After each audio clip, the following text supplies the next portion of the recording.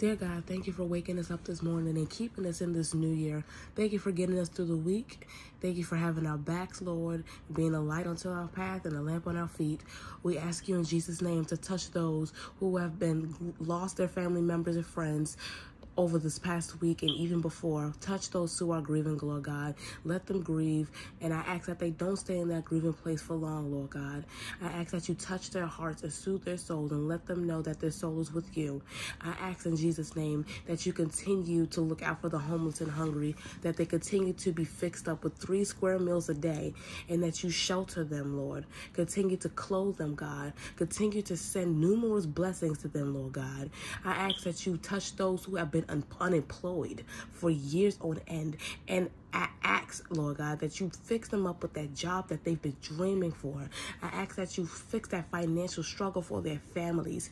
I ask that you fix those severed bonds between family and friends, and that the village comes back together. I ask, Lord God, that the world continue to get along.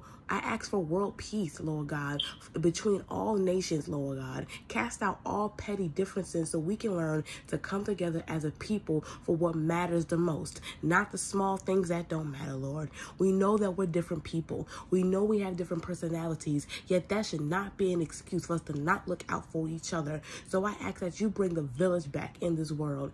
I ask that as I continue to invest in my gifts and talents, that you continue to use me to speak out about who you are, why we worship you, and why you are so good. Cast down every device that the enemy has over me and everyone connected to me. Keep the peace in every aspect of my life, as well as my neighbors and their families and their friends. I ask, Lord God, that you continue to be a hedge of protection over the schools in Jesus' name.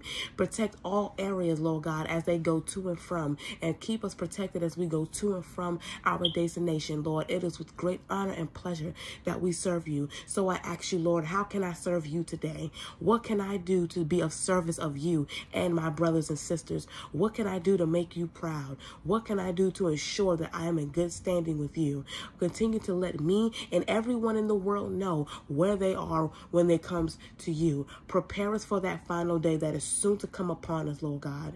Continue to help us open our eyes when it comes to every device used to get us to worship Satan, through the music, through the entertainment, through everything that they try to use. I cast it out. I cast out all dark spirits of suicidal thoughts, homicidal thoughts, anxiety, depression, suffering, low self-esteem. By faith, anything that makes a person feel like they are less than who you created us to be, I slam it down in Jesus' name. I cast it away and send it back to the sender, because we are royalty in your eyes. You've made us fearless, fearfully and wonderfully.